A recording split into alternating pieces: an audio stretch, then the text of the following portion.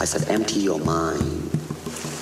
Be formless, shapeless, like water. It's about how hard you hit. It's about how hard you can get hit and keep moving forward. How much you can take and keep moving forward. Join movement expert Aaron Alexander as he dives into the minds of the foremost innovative healthcare thinkers and movement masters on their approach to optimal health and wellness. Align Podcast. Welcome back to the podcast. My name is Aaron Alexander. In today's episode, got to have someone that I've been following along for the last decade or so, Mr. Gil Hedley. Gil truly will go down in history. He already has, I would say, but as one of the foremost pioneers of the happenings, the going abouts of the insides of our body, specifically around fascia and connective tissue. He is the founder of the Integral Anatomy series, and he's like quoted and referenced in anybody that talks about anything in relation to fascia, really. So this conversation is really great. I'm super excited about it for y'all and myself. So I hope you enjoy. Thanks so much for checking out the website, alignpodcast.com, ALIGN podcast.com. On there, you can start the 5-day movement challenge. Super simple. It's like 5 2-minute videos or something, breaking down fundamental movements that I think that every single human being could use in their day-to-day life. So you can jump on there, linepodcast.com. Also have like show notes and all this stuff, online program, all the things. It's like it's my website. It's got the stuff.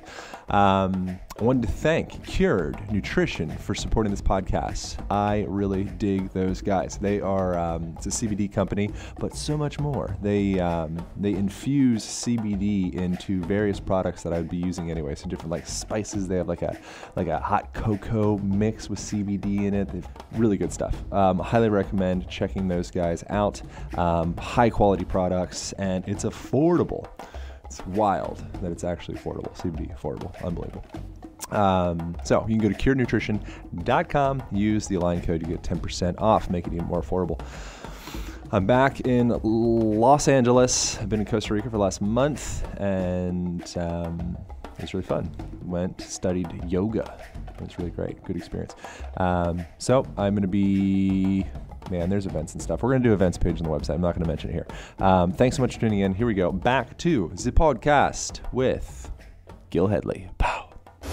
Align Podcast. The time that you've spent working with cadavers, if that's like shifted your perspective on movement at all. It's shifted my perspective on everything. Right. It's shifted. So on movement, definitely. Whoa. Starting with movement, let's start at point A. Okay. Cadavers don't. Right. And so the stark contrast of the stillness of the dead and the movement of the living, if that alone doesn't set you on a path when you first witness it, little will. Can you elaborate? Sure. There's this weird funhouse mirror you look into in the laboratory. There's this uncanny resemblance between your own form and what's on the table. But something's really off there. And what's really off is it ain't moving. Right? And so life, like, what the heck is that? I had a guy pressing me on Facebook, of all places, over the last few days to get me to like define life. And I'm thinking, hey, that's asking a lot, on Facebook, no less. Give me the definition of life. What is alive? And I really can't, I can do it through negation, sort of, or like, you sort of know it when you see it for the most part, right? Like a cockroach. You've never seen a cockroach in your whole life, but when first one skitters across the floor, you're like, it's a cockroach. And life is like that too. In reverse, it's like you've never seen something dead before, and then there's like that flat squirrel on the road. You're a little kid, and you're like, oh, golly, that's dead. And bring that into the human realm, and it has its own impact. Now, not so much for me. I was raised at funeral homes. I had 100 old aunts and uncles, and my mother would take me out of school and go to weekly funeral. So I was pretty comfortable with the dead, being in the presence of the dead. But it's that movement thing. So no breath, no flushing of the face at the joke told near the casket. Have you explored psychedelics much, or is that something that you're like open to talking about? No, I mean, I'd talk about it if I had explored it, but I have, I'm what you call a teetotaler. If I can't get there for my own endogenous pharmacopoeia, I ain't going. So. Yeah. Have you explored like breath work, like holotropic breathing, or any type of like stuff like that, kind of altering consciousness through? I am a New Jersey suburban boy, a straight A student, and was a good Catholic in my day. So I didn't even, have a wild 20s sex party like y'all folks do these days. I just kind of, went to the library, read my books. I'm like a fucking straight arrow, dude. Have you had near-death experiences? Just wanting to die count? Yeah, sure. What was that? Sure. I've been low in my life. Yeah, I've been low, and I've been brought back from those low points by wonderful experiences. And I have had prayer experiences that others might liken to psychedelic experiences. What would be an example of the prayer experience likened to psychedelic for you? Oh, when you're hearing something read and your mind goes there and is there and has a 3D live experience. I've had that kind of thing. But I don't place a whole lot of value in those things, to tell you the truth, because it's all the same. This is a friggin' just this kind of a molasses psychedelic experience we're having right now, right? So it's a little slower, maybe a little less colorful, but it's the same basic concept. So it's not really what I'm looking for, in other words, to do the same thing on steroids is not what I'm looking for here. I'm actually looking to go underneath it, not to accelerate it, right? So in other words, rather than go to the next creative moment necessarily, because there will be more. They will continue in an unending stream, and that's awesome. The colors will continue to blossom, right? The sun will rise and set. The days will glow bright or dim on a mood. But underneath that is, I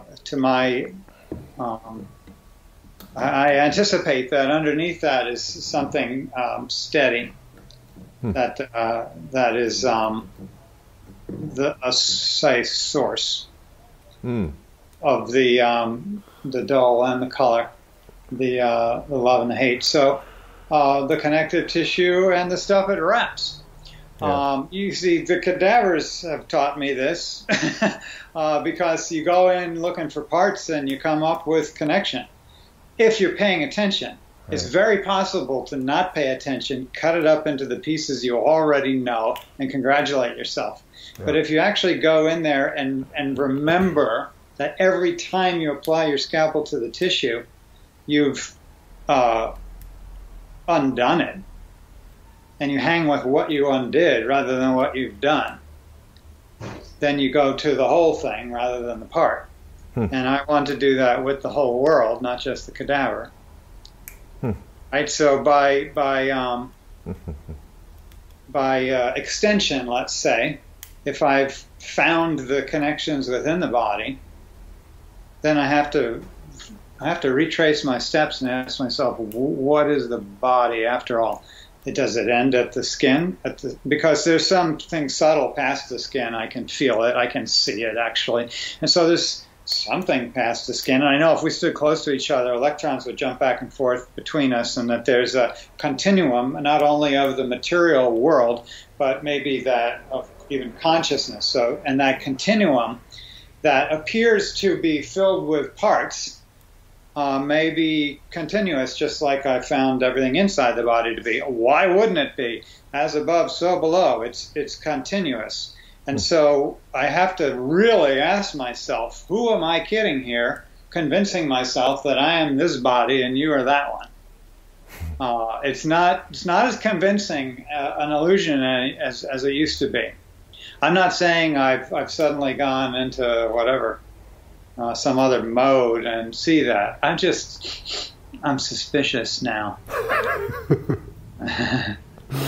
Yeah, I get that. I wondered, as far as a tangible, like connective tissue type question, something. I think our relationship to, like right now in this book, I'm talking about like the power of hanging and the value of hanging. And this book? Oh, I don't know that I thought I had kind of mentioned you already. So I'm doing a book. It's broken down into essentially kind of like how 100% of our life is movement. So we isolate ourselves into like, I'm at the gym doing exercise, I'm at yoga, but we don't think about like how I take a poop or how I drink tea or how I'm sitting here talking to you. Like right now we're fitnessing. And so it's kind of like a user's manual on physical inhabitants. Nice. And it gets into some other stuff too, how music affects you. This is, how looking out into the distance affects you. Literally everything that you can kind of reach out and grab or think about is some form of movement. And we can start to harness all of that. I'm totally with you. Yeah. And so, but one of the things in there that I'd be curious your perspective is the aliveness of calloused skin. And so when we think of, or just your perspective on the value of like strengthening our skin is actually, like a part of the kinetic chain of movement. If so we have weak skin, but we have these huge honking muscles that can pull, but the skin can't support that, then it's a broken system. So I wonder, from your perspective, like back on physical, tangible body, and maybe, beyond that, like what is a callus? Building layers of squamous epithelium, just like haven't sloughed off yet, and super useful. I think it's a neat question, and if I love the Laura Ingalls Wilder books. I read them to my children several times. She wrote the Little House on the Prairie series, and looked up images of the actual people. And her husband, Almanzo, a farmer boy, the book was written about Almanzo. As an old man, his hands were like a silverback gorilla. I mean, he had mitts. They were huge, thick-fingered, calloused hands. He wasn't born with those puppies, right? He grew them. He used them into that form. I had a guy take my class last summer. His feet were like this. The dude was one of these barefoot dudes, barefoot runner, barefoot marathoner. He had feet like Almanzo's hands. His toes were thick. He had robustly healthy feet, in my opinion, that were grown to support his movement, as you say. Now, frankly, I don't want the callus that's on my dick, because that one doesn't belong there. You know what I'm saying? In other words, when you circumcise somebody and take their skin away, you get a callus on the glands, right? But that one doesn't belong there. It doesn't fit the function, right? The function is sensitivity, not callousness. So we end up with a callous male culture. Something's wrong there, right? But the hands and the feet, awesome. It's interesting. It's an interesting idea, like how we kind of set males up in this case, but women across the world. I think, like, do you know the story of Kellogg? And Kellogg's cornflakes. He was like a really sadistic person, and he recommended pouring, I think it was like carbolic acid or something terrible on women's clitoris. To desensitize it because of like the sensation of pleasure is devilish. This was the Victorian theme, and it arrived long before Victoria. The Methodist moralizers, the tent preachers who came to this country in the 1800s, even in the 18th century, late 1700s, 1800s, early 1800s, were preaching, the Great Awakening, whatever. This was they were preaching circumcision as a cure for lust and masturbation. Right. So as though it's a bad thing. Didn't work. Yeah. So there's and we look around the world, and of course we're all justly and rightly horrified by female circumcision. But oddly enough, horror at male circumcision has not caught on yet. I'm working on it. Right. right? In other words, it sort of tickles our funny bone. We think, oh, it's a little bit of skin. What's that? Or we think of a little baby's penis as like a kind of a cute little thing. And what harm would it be to take off a little bit of skin, which ends up being 30 to 50% of the shaft of the penis and changes the structure of the sexual act completely. So coitus will never be the same again, because the design is that the vagina is pressure sensitive and that the penis is friction loving, so it has friction within its own skin while pressing against the walls of the vagina, not abrading them. And so if you take away the skin that was there to accommodate the erectile tissue when erect, then you end up with a taut wrapping of the penis, resulting in abrasion rather than self-gliding. It's a completely different mechanics of sex that we've created, on top of the fact that the foreskin is part of our immune system, right? And not to mention it's the most erogenous zone of the penis that's been removed, and that was intentional by those Protestant moralists. And what we do today in a hospital was what they were advocating, not Jewish circumcision, where you have the mark of circumcision done by a mohel and you take out, a little bit and the glands is slightly exposed. And if you see Orthodox men in a spa, you'll notice they have more foreskin than your average goy who got cut at a hospital through what's called the stripping of the glands, which is the Protestant invented procedure. Well, actually, the rabbis invented it back in the time of the Romans when they were, wanting to play in the games, but they had been circumcised. So Jewish men have been uncircumcising themselves since the dawn of time. Or at least the dawn of circumcision, and they were like, "Oh, we gotta stop that." So we did a more extreme procedure, which then fell out of favor and was revivified by the Protestant moralizers as a means of basically limiting the erogenous experience, and by taking away the actual tissue, making it gone. Do you think there could be some? I mean, it would seem like the answer would have to be yes, but some like base level contraction that we're kind of setting up the organism, the baby, the child with? Oh, yes, absolutely. Imagine a being that has no real cognitive abilities. It has his cerebrum. It doesn't even have like dents in it yet. You know what I'm saying? It ain't thinking about things. It's just like a pulsing, feeling, love being, a little armful of fat and skin, and we go and to betray it in the most egregious manner by in unanesthetized surgery, removing the most sensitive tissue of the form, leaving them scarred and screaming at 2 days old after their vitamin K shot to keep them from bleeding out to death. At least the Jewish community waits 8 days. What do you think the impact of that would be psychologically? And how would one unwind that? Well, the impact first is grief and anger. Grief and anger.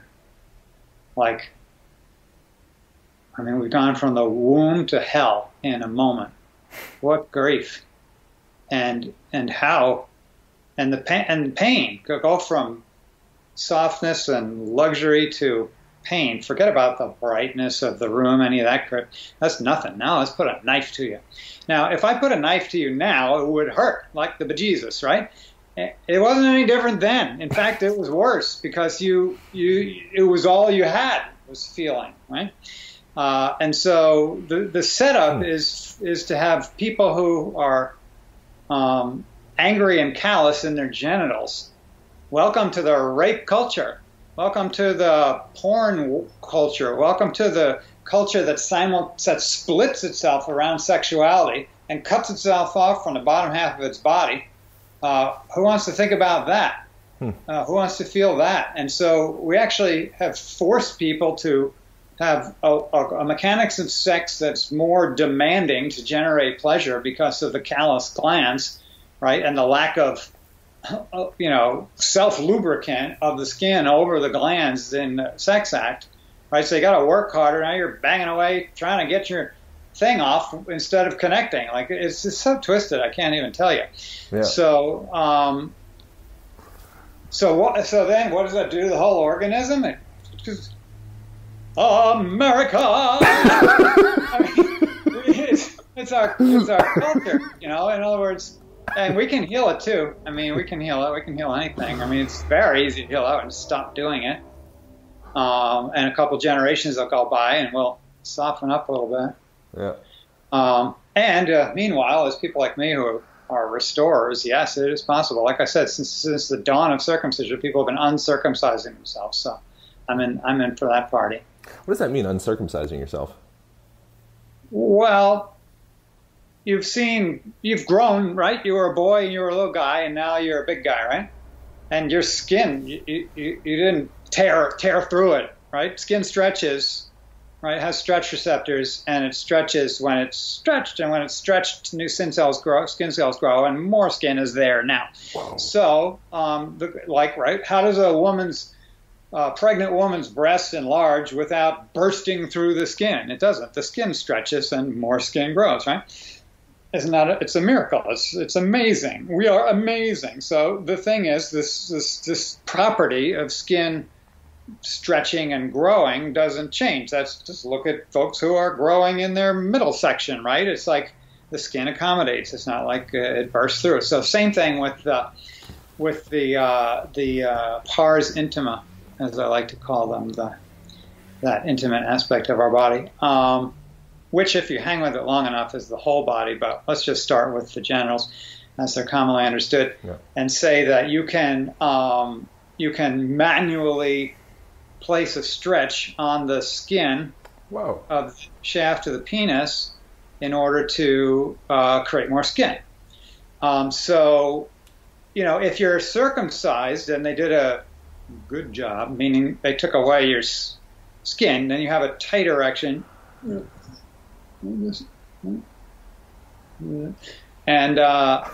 that is a problem. If you note on such a penis that the hair is being dragged up from the pubic area, right? It's being dragged halfway up the shaft of the penis to cover that erectile tissue. You see, it used to be covered by skin that wasn't hairy, but now you've got like a hairy penis that you're putting in a woman. That's even more trouble, right? So put that thing away and grow yourself some skin. She'll thank you for it, for he or whoever. I'm not opposed to the mangina, you know what I'm saying? So, but all I'm saying is that. So you like you hang a weight from it or something? Sorry? Do you hang a weight from your foreskin to be? That's no way to start if you don't have much, because there's nothing to gather. In other words, there are many devices out there. Wow, I had no idea. And the devices have various ways of creating a grip and a stretch at the same time. And but if you're starting out, which most people are because they've never heard of such a thing, you have to do kind of like, say you got some circumferential hands pulling in opposite directions and creating a tension on the skin. And then hold that stretch for a while and go to a different place and hold that stretch for a while and go to a different place and hold that stretch for a while. And do that for 20 minutes a day for a few months, and you'll already have kind of play in the tissue that wasn't there before. Do it for several years, and it all depends on where you start. So you can have like an index of cut severity placed against an index of time, right? So the most severe cut is going to take a whole lot more time to recover that amount of skin. Not to mention if you happen to be having some kind of non-average endowment, then there's that much more skin you're going to have to create in order to cover that tissue, right? So, but there's no end to it. I mean, you can have it down to your ankle if you want. I don't recommend it. You know, there's good, better, and it's like one too many mints after dinner. Yeah, right. I do that with mint, with these cinnamon toothpicks. I go. Yeah, if you can throw it over your shoulder like a military soldier, you've gone too far. Yeah. But chances are you will be bored out of your mind long before that. Right. Yeah, I get that. I wonder your perspective on what stiffness and tension is in the body. And it's like a huge question that you could go any which direction with. But like, So one example would be like, I'm curious of like how shame creates contraction in the body, for example. Someone that's ashamed of their genitals or their anus or any of that. But there's any direction you could go with it. Like we think of it as more as like foam roll, myofascial release. Like it's just a musculoskeletal, machine thing. Well, you can sneak in there that way, but then you find, why am I bawling while I'm foam rolling? Why have I suddenly burst into tears, right? Because it's not because it hurts so bad. It's because it actually snuck into the whole organism when you least expected it. But, I mean, Wilhelm Reich was all about, that expansion, contraction cycle, of the whole organism. You poke a little paramecium, it's going to contract, and it's naturally pulsing. Life pulses, right? So there's a natural pulsation to the whole organism, to the whole planet, to the cells within the organism, to the cycles of the organism. So absolutely, fear contracts us, love expands us. Yeah. And if we're chronically contracted or chronically intending to contract ourselves, right? What are you expressing? Ultimately, I know what I was expressing when I was doing that kind of thing. I was pissed off and unconscious of it. And armoring. Exactly. Potentially. Exactly. I was trying to armor myself, literally. Yeah. It worked pretty well. I was kind of buff at one time. Yeah. Now I'm just kind of a rail-thin monk. So, it's probably more efficient to live inside that body. Which one? This one? Yeah. Well, it's less time-consuming in terms of the maintenance. That too. It's just less demanding, for your whole system to be regulating. And I don't spend whole weeks at a time wanting to throw up because I turn my legs into ripped noodles watching them grow. Yeah. Yeah, that too. So that, you can see stiffness in the body with working with a cadaver, yeah? No. Actually, it's very deceptive that way. Oh, really? Right, because two problems. In the fixed body, fixed, right? We were talking about movement, right? So fixed is like the opposite of movement. So on top of being dead, you're cooked, right? So the tissue is cooked chemically in a way that it's stiff, but it's not stiff because of anything that person did.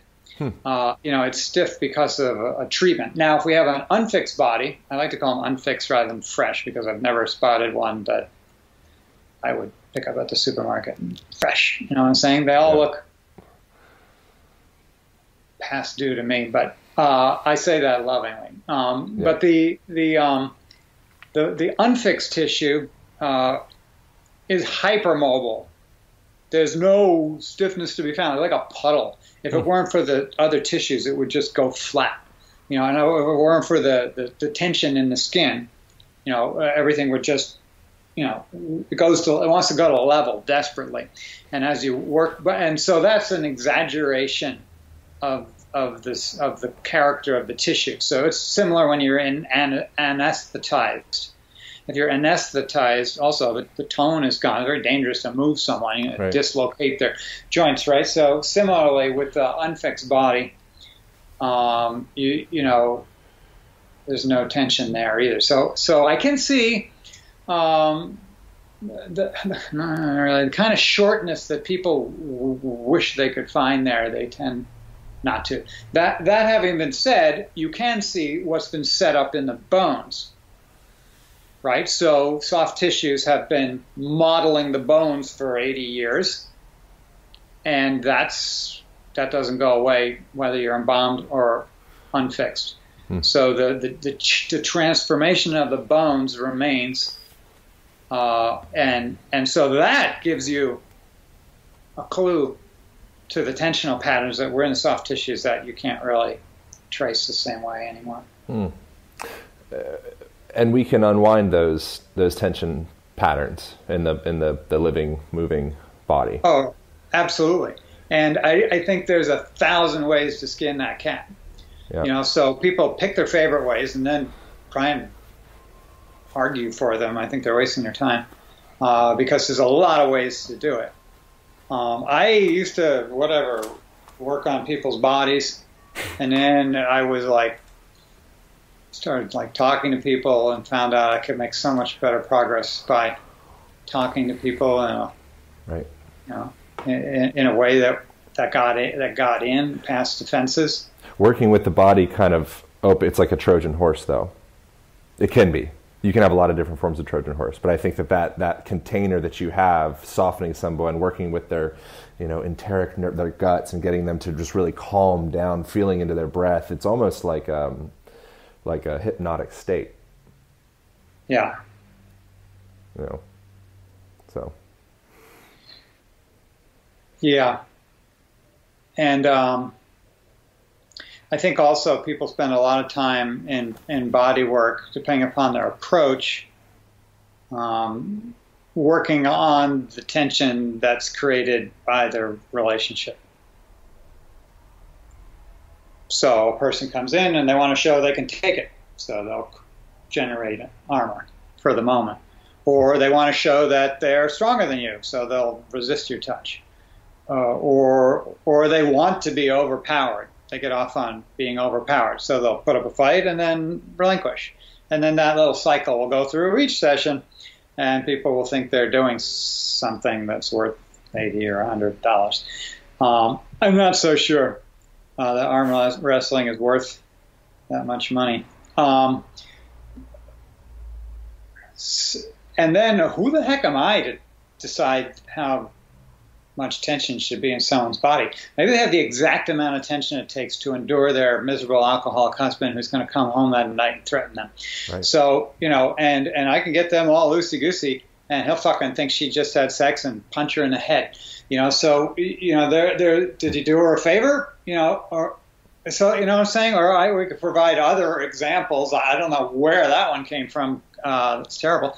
But I'm just saying that we don't know what a person's life is. The presumption when someone comes in is they want something, help, they want or improvement, or to get away from pain, or to move towards pleasure, or to expand as a human being, or maybe just to do better at their sport or what have you. I mean, people come in with different goals, but when you're tinkering around in there with your own idea of what they ought to be, and don't tell me you don't have one, because in other words, we tend to do that. We're thinking we're not judgmental. We're here for you. It's like, yeah, we're here for you, and hoping you'll stop doing this and start doing that, and be shaped a little more this way than that, and move a little more this way than that. And we don't even inspect our incredible judgment. And then again, people will come to you because you go to an interior decorator hoping they'll give you good ideas for your house. So there ain't nothing wrong with that, just as long as it's above board. It's almost like that, the lack of acceptance of who you are when you come out of the womb and you get circumcised. It's almost like that initial, you come out trusting the world, and then, bam.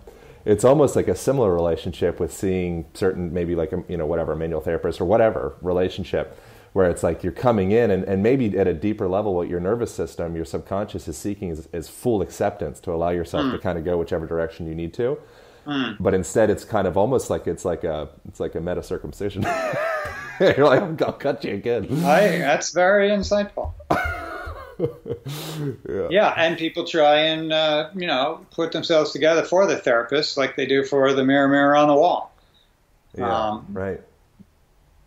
Yeah. That came up a lot in our discussions around taking pictures and standing in front of your golfer or whatever. Because I dropped that out of my practice quickly. I was like, this is not for me.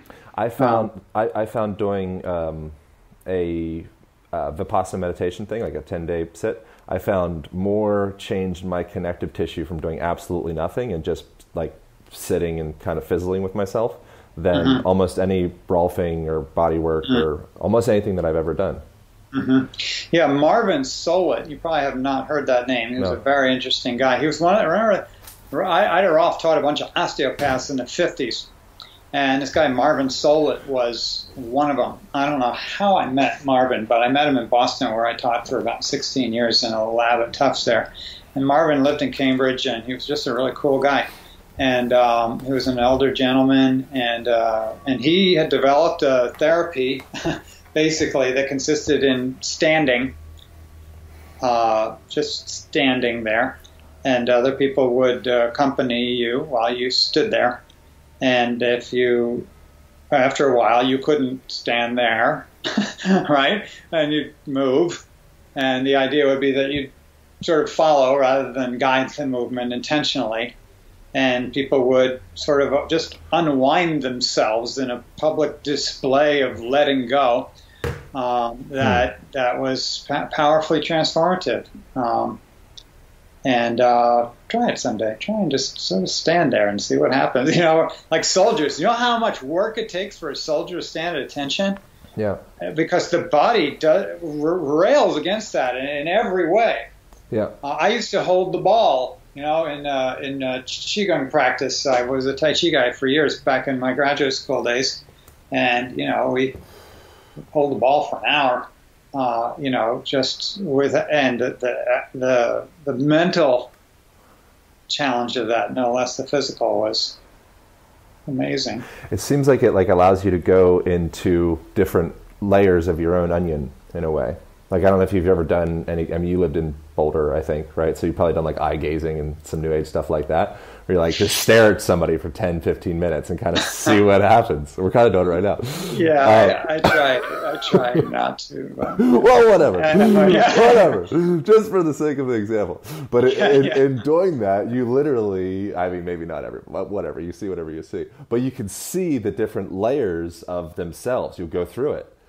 And so you start off, like, persona means it's like a Latin word for through sound, which is like these masks that Greco-Roman theater people used to wear to project the sound out. So like your persona, that face, your person, is kind of that superficial layer. And so I kind of have a suspicion that a lot of these tensional patterns in our body is kind of us, they're just us being wrapped up in that persona. But if you can step behind that a little bit, all of a sudden you can get into the part that actually heals you. Absolutely. Absolutely. Yeah. I don't know. So. Yeah. I mean, you came to my talk in LA. Yeah. And I know I gave some stories about basically how let's say our persona, since you use the word and I like it, then also has like kind of a whole body characteristic tensional patterns and movement patterns, limit cycles on those differential movement within the tissues that are going to set you up to be sort of slippy slidey in some areas of your body and gummy gluey in others. And eventually we can succumb to these patterns, and as they sort of thingify with age, you know, and turn that which was life into a death mask of the persona. Right, then to, as you say, if you can find a way to peel that back and allow the organic movement to express through the tissues as it will, because life is going to move you. You don't need a persona to move, right? In other words, you don't have a choice.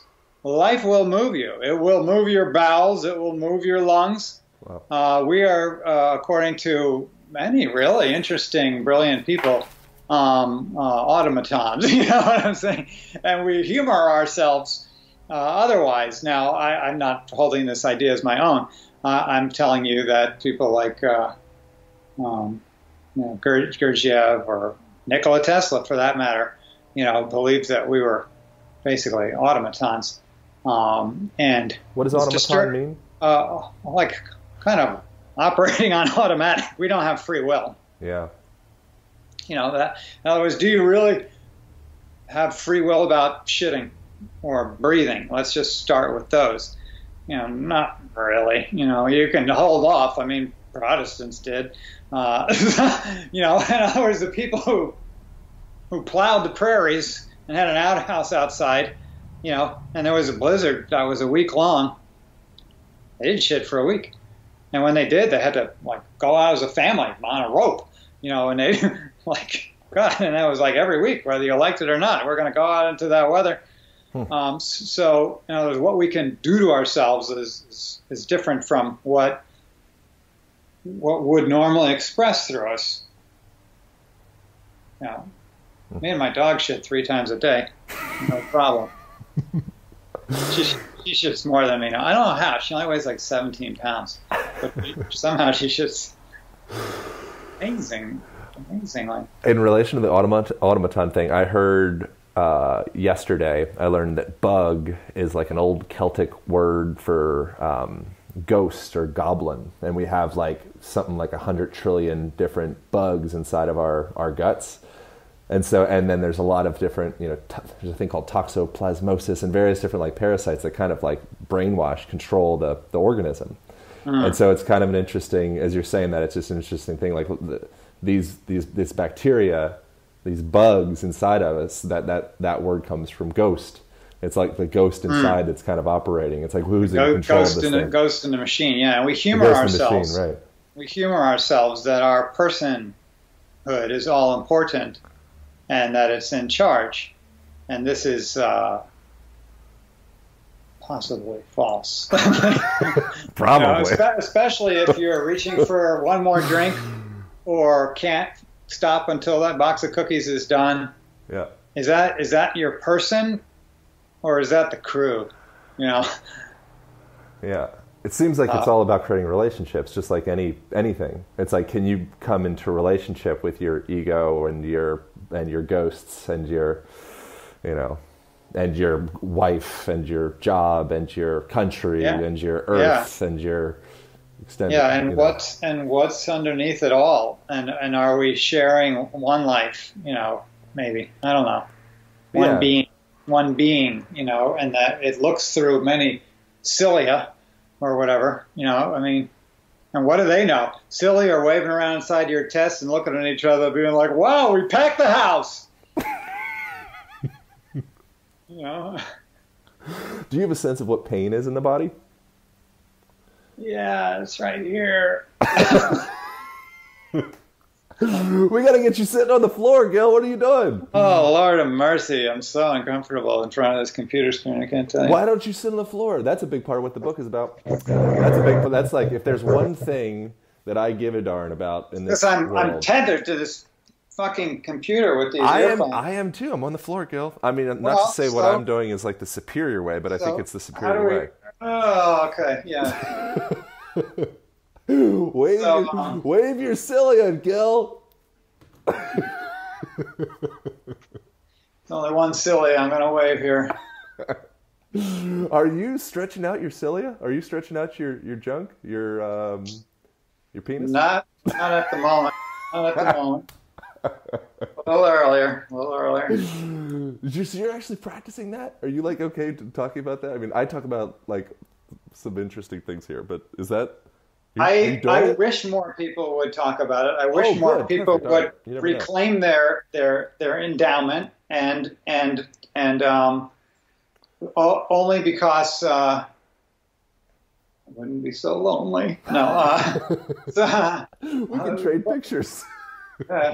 Facebook circle. Yeah. Facebook Live. Well, actually, just go out there. There's all kinds of groups.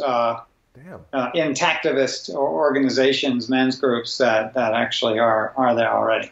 So this is not a tiny minority. Wow. There are lots of people, and as I've talked about it in class, I meet guys who either start restoring their endowment or guys who already have. That's how I got. I talked about it because I've been speaking on circumcision for 25 years. And people will step up and say, "Hey, I restored my foreskin," and I was like, "That's cool." So I looked into it, and then crazy. Eventually took it up. There's many different methods, but again, depending upon sort of your index cut, you'll have to start manually.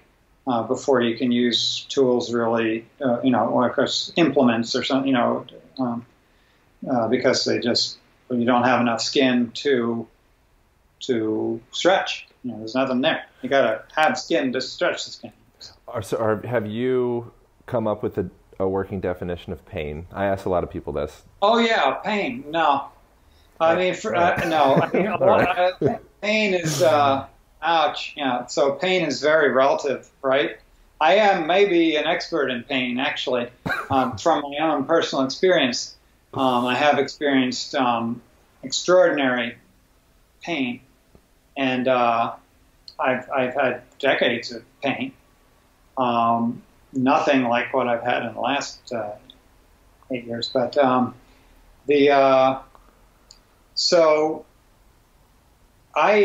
for having experienced really intense pain, it can be a signal. It can also be a mistaken signal. Right. So that really sucks, because then you get nothing for it. You've got a mistaken pain signal, so you're just suffering with and there's nothing to do about it. My uncle was 7 years. He couldn't wear a shirt before he died. He had post-herpetic neuralgia, which is to say you get shingles as an elderly person, and then a certain small percentage of elderly people who have shingles will then the pain never leaves. It moves in, and the signal becomes permanent. And so he couldn't wear a shirt because his back stung, so we actually made him front shirts and cut the back out for him. But that's actually a leading cause of suicide in the elderly is shingles, post-herpetic neuralgia. Wow. But in my case, it's whatever. It's also useless pain. So that was an example of pain that it doesn't matter. It's a misfired signal. That's also true in cluster headaches, which I have. That's my diagnosis. So cluster headaches are also, you're getting an unfucking believable intense pain signal. Wow. But you don't get to die from it. And that's the mean part about it. So it's in other words, okay, fine, I'm being broken, being run over by a tractor. Eventually it's going to stop, right? Well, this one also goes away, but it's more akin to the parallel is torture. For some, pain, torture is useless pain, right? In other words, it's a kind of pain that has no purpose. It's not giving you information. If you correct this behavior, it'll go away. Yeah. Right? Torture is just mean. And so some kinds of pain are utterly useless, and other kinds of pain are really important. So if maybe you've got a stomach ache and you retch, well, thank goodness you're maybe ejecting toxins or something, right? So it can be painful to throw up, but it can also be the purgative process can be really important. Or if you're exceeding, the stress capacities of your musculature in some activity and you ignore it, you're going to break something. Tissues become inflamed. It's rest it or help it. So pain is also just like a crying child to me. Yeah. I'm a dad. I raised 3 children, homeschooled them, and they see a lot of pain. Little kids are in pain every other minute. They're always tripping or falling or banging their head on something or pulling each other's hair. God knows what they're doing. So this pain is a constant part of the environment, and it can signal misbehavior. It can signal uncoordination. It can signal danger. So it's a pretty complicated phenomenon, pain. I wouldn't want to put it in one box, really, huh? And then whatever. I grew up in the 70s when pain means gain, right? So I sought pain. Pain was a different signal. Pain was a positive signal under that condition, right? Completely flipped pain. I made pain the thing I was trying to get to tell me I was succeeding in my exercises. Right now I'm in pain. Ta-da! Good. That means I'm going to grow. I had a higher purpose. The higher purpose was big guns, you know. I wanted to have big muscles, and you know, I wanted to look like Frank Zane. He was my hero, you know. Yeah. So Frank Zane was the little Mr. Olympia. You know, he was 5'10" and 180 pounds and cut to ribbons, and I thought he was really cool. When I was 17 or 16 years old, right? And he was doing his thing with Arnold and Franco Colombo and all those people. So, you know, pain was something I actively sought to prove my progress. I ain't selling that anymore, but I'm just telling you that's a mindset. Yeah. Also about pain. I haven't read any books on pain, anything. I just have my own pain journey. I think pain could potentially be like a state change. Like if you look in like sun dance ceremonies and things like that, where they're like piercing their bodies and dancing without any food or whatever around the tree in the heat, and it gets you to a breaking point. Whereas for some people, like the ego, that persona maybe is stronger with them, and so it takes a lot to get through until finally it says, okay, like.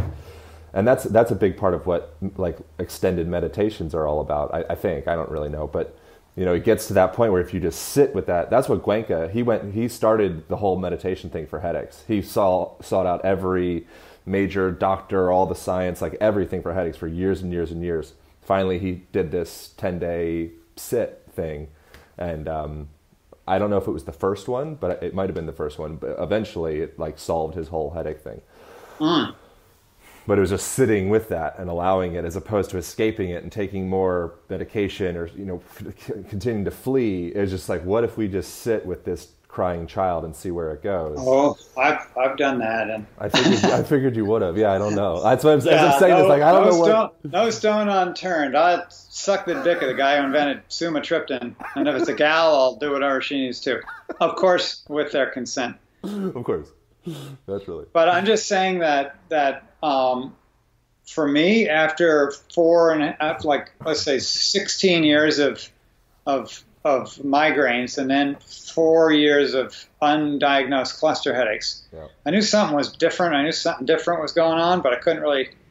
I kept on thinking it was something else, whatever. And they're weird. They're very weird. They come at odd, like a specific time of the night for over and over again, and then they'll be for a period of time, which period of time may grow over years.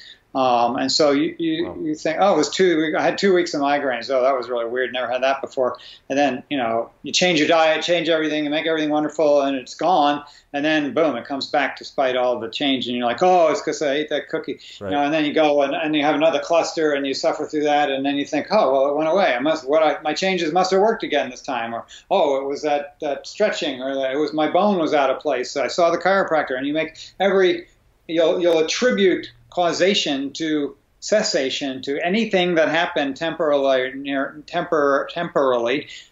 near the shift of the moment. But I literally had the headache go while putting my pants on the way to the hospital, and it's just because I was like ready to walk out on a highway and die, and then it was gone. And it's like, wow, it's no different than whatever. It's like we take the needle out from under your fingernail, and it just doesn't hurt that bad anymore. So it's a strange thing, and I you know, to meditate, can you meditate your way through a cluster headache? I guess that's what I did for those 4.5 years. But it was very unproductive pain. Yeah, I get that. I eventually decided I love myself enough to take a pill. Right. Yeah. You probably need to. We're probably past our scheduled, non-scheduled timing here. You probably. I don't know. Did you get what you were looking for here? Yeah, I'm not looking for anything. That was what we. I mean, we're still recording. This is exactly what I'm not looking for. Oh, good. Awesome. Well, that was easy. Yeah. Yeah.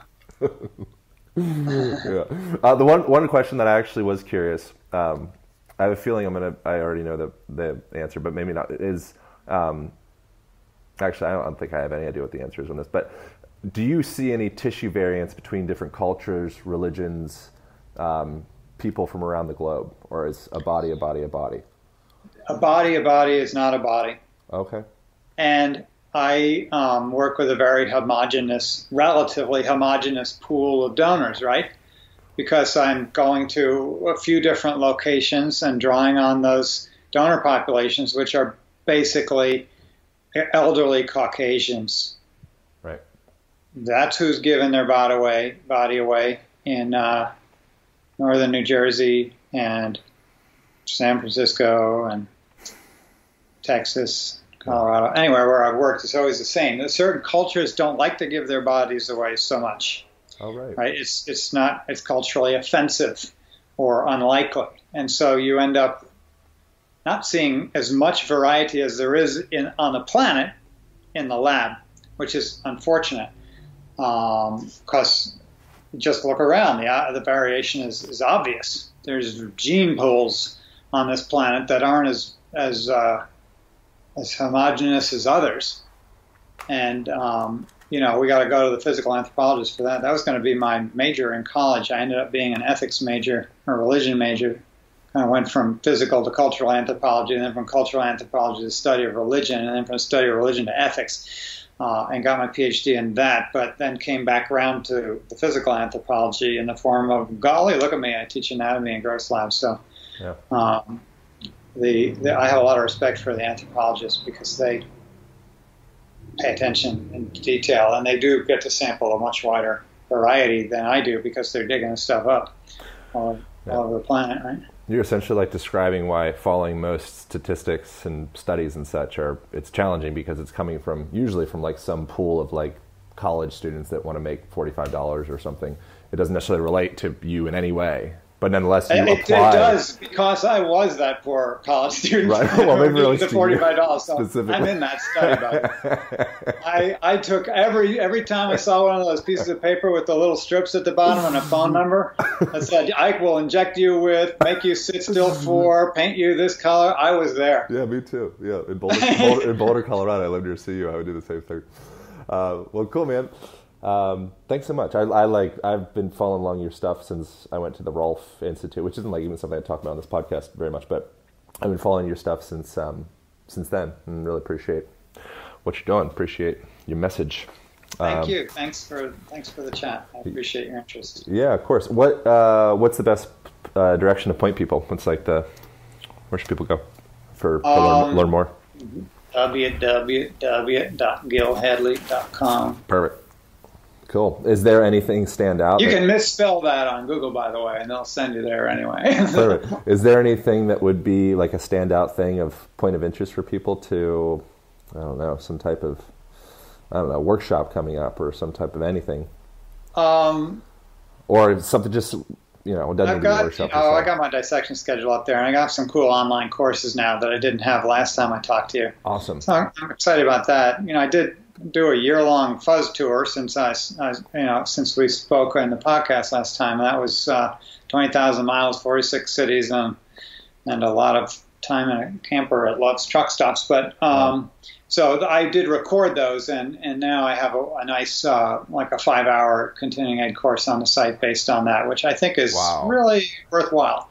Yeah, I'm excited about that. I'm also excited about Bruce's movie. Our fellow friend Bruce, he's got his.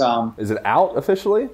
No, not officially, but it's screening still, and he just keeps improving it, and I'm thrilled to watch the trajectory of its development. And he was at the Fascia Congress. He interviewed a whole bunch more people. Cool. It's just getting richer and more interesting. So I'm happy to be a part of that as well. I gave him all my footage. He's the only person on the planet I've ever trusted with all my footage.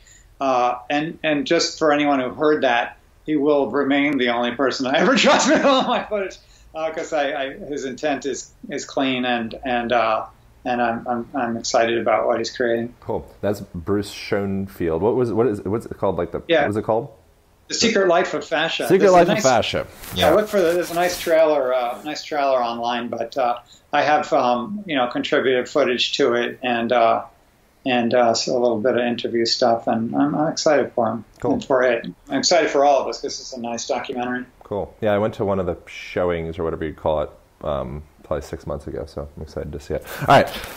Thank you so much, sir. I probably have like some specific questions if you're open to it. I think I asked you if you're open to being like featured or involved in the actual book. I think that'd be awesome. There's all sorts of interesting people. Wim Hof's in there, like Jill Miller is Kelly Starrett and Laird Hamilton. Cool. A whole interesting crew of people are kind of gathering their perspectives on things. So we can sort that out if you're open to it.